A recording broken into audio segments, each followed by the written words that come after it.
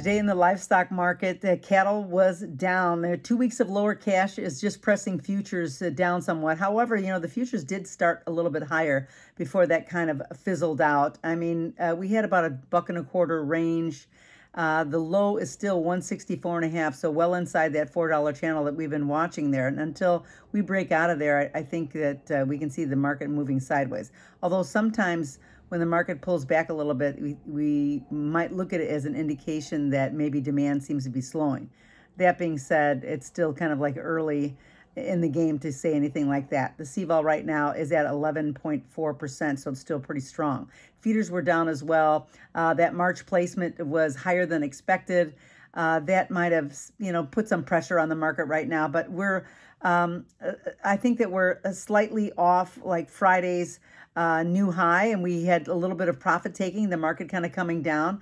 It seems to be a little bit technical right now, but does that mean that 232 and change is the high and that's the actual resistance number? Because one day off that doesn't really necessarily mean that the market has made this big reversal, but we'll see as we go forward.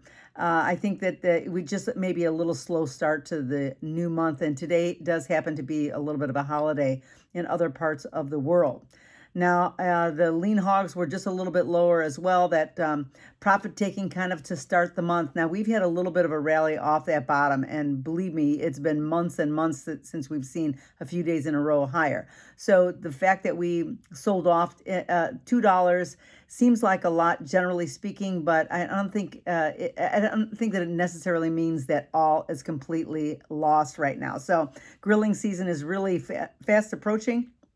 And I think that at some point in time that we might get a little bit of a kick with the market. The CVOL is at 24.1% right now, but keep an eye on the economy. We have the Fed speaking on Wednesday. The expectation is they're going to raise rates. Who knows if they do or they don't, but it could have a little bit of an impact on commodities as a whole and certainly on the livestock market.